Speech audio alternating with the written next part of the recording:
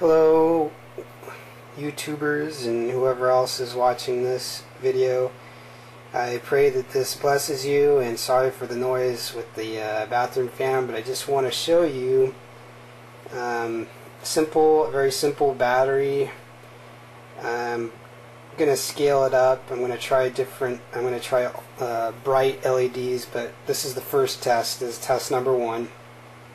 Using this LED right here.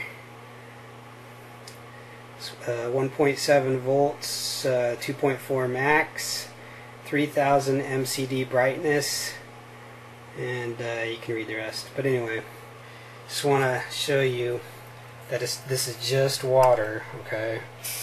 Just water. I'm going to fill up here a little old film canister. Okay, so I'm going to set this off to the side here for a second. Turn the water off and go back to this. And I'm going to put the LED in the water. Maybe I'll dump a little bit of this water out actually. Might be too much. Okay, maybe dumped out a little bit too much, but anyway, let's see what happens. I'm going to turn the lights off, and let me see if I can, you can probably still see it even with the light on, and there it is. So it's just I don't know, like maybe 50 cents worth of 2 different types of metals, and it's lighting up 3000 MCDs into the camera.